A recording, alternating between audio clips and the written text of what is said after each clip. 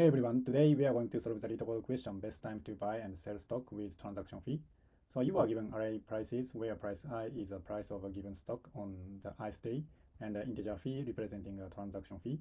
Find the maximum profit you can achieve. You may complete as many transactions as you like, but you need to pay the transaction fee for each transaction. And this is a note. So you may not engage in multiple transactions simultaneously. So you must sell the stock before you buy again. So let's see the example. So you are given this price list and the fee is 2 and the output is 8 because the maximum profit can be achieved by buying at price 0, so that is 1, and selling at price 3, 8, and then buying at price 4 and selling at price 5, and the total should be 8 minus 1 and the minus 2 is a transaction fee, plus 9 minus 4 minus 2 and the total 8. So that's why output is 8. Okay, so let me explain with this example 1, 3, 2, 8, 4, 9 and the fee equal 2. So to solve this question, I think the most important thing is that when we should buy the stock and when we should sell the stock. We don't know when. So that's why every time we keep the max profit by buying the stock and by selling the stock. So we initialized buy variable with -1 and the sell variable with 0. So the reason why we initialized buy variable with -1 is that, so in this case, on the first day, so stock price is 1. So currently, we don't sell anything, so profit is 0, right? So that's why in this case, if we buy the stock on the first day, that so total profit should be -1, right? So if this price is 2, so that should be -2. So it's simple. And we don't sell anything, so that's why sell profit should be 0 on the first day, right? And then we start iterating from the second day, I mean 3. And we have two choices to keep max profit by buying the stock. So B stands for buy. And one choice is not buy the stock on that day, so second day. And the other choice is buying the stock on that day. So if we don't buy the stock on the second day, so current max profit is -1 versus, so if we buy the stock on the second day, so we need to subtract today's price from current selling profit. So selling profit is a return value because we have to sell the stock if we get the max profit, not buy, right? So that's why this is like a actual profit, so current actual profit. So that's why we subtract today's price from current sell profit. So in this case, 0 minus 3. So, and then definitely -1 is bigger than -3, right? So that's why in this case, we decide not buy the stock on the second day. So still -1. So how about selling profit? So the same thing.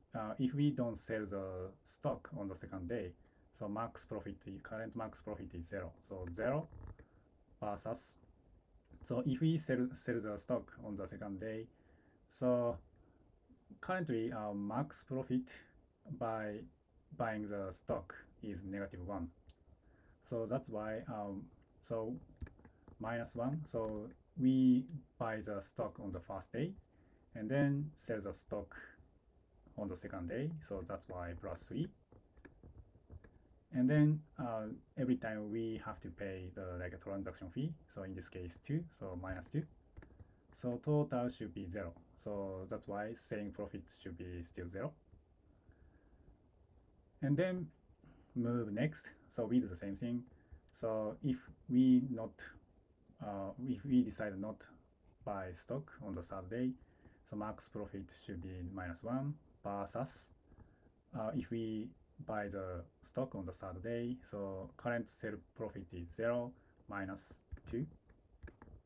So -1 is bigger than -2. So in this case, we decide not buy the stock on that day. So -1 is still max profit by buying the stock on the first 3 days, right? It's obvious, right? And then how about sales profit? So current sale profit is 0 versus, so current by max profit is -1. So -1 plus, if we sell the stock on the third day, so profit is 2, and then we have to pay transaction fee -2. In this case, -1. So 0 is still max profit. And then move next. So current buying the stock, max profit by buying the stock is -1. And then selling stock, selling profit is 0 -8. So if we buy the stock on the fourth day, that should be -8. So still -1 is a max profit. And how about a sell profit? So 0 is a current max versus -1 plus. So if we sell the stock on the fourth day, we get 8. So 8 -2. So that means +5, right? So that's why update sell profit to 5. So currently this 5 is a max profit on the fourth day. And then on the fourth day, and then move next. So still current max profit is -1, so -1 versus. So currently sell profit, max sell profit is 5. So that's why 5 minus. So today's price is 4 and 4. So 5 minus 4 is 1. So, and the current max profit is -1. So 1 is bigger than -1. So that's why update buy profit to 1. And then how about sell profit? So current max profit is 5. And here is a important point. So in this question, we can't buy and sell at the same time, right? But so on the fifth day, I update max buy profit to 1. But this is a update value. So, and this is from like selling the profit.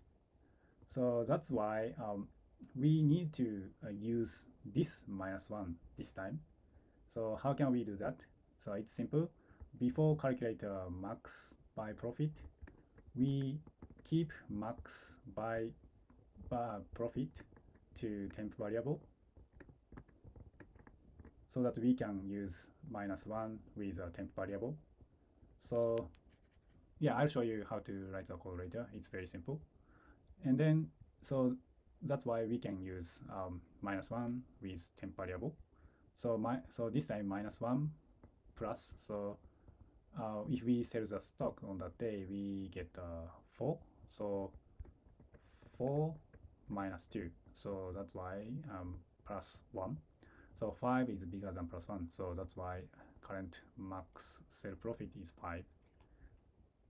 And then next, we find 9. So current by max profit is 1. So that's why here is 1. And current max sell profit is 5. So 5 minus 9 and -4. So 1 is a bigger profit. So that's why I keep 1. And how about sell profit? 5. And yeah, so now we can use this one. So 1 plus, and if we sell the stock today, so we get 9. So yeah, there is no space. So 9 minus so transaction fee 2. So that means 10 minus 2 and 8. So now max profit should be 8. And then we finish iteration. So all we have to do is just return sell profit 8 in this case. Yeah, so that is a basic idea to solve this question. So with that being said, let's get into the code. Okay, so let's write the code. First of all, calculate the length of price, and if length is less than 2, in the case we should return 0, right? If not the case, initialize the by variable with minus price 0, so first day. I forgot to equal, and cell initialized with 0, and start iterating. So for I in range, and start from first day to end day. And first of all, as I explained earlier, every time we keep current by profit, because it might be changed. So first of all, calculate the max profit by buying the stock. So buy equal max, and buy versus, not buy versus sell minus prices and that day. And then next, calculate the sell equal max, and sell, not sell versus sell. So in this case, we use a temp plus prices that day minus fee. Yeah, and after that, just return sell. Yeah, so let me submit it.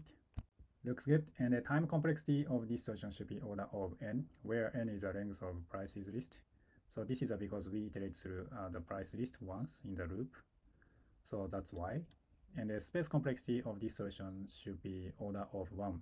So constant amount of extra space. So yeah, we don't use extra data structure, just simple variable like buy, sell, and temp. Yeah, so that's why.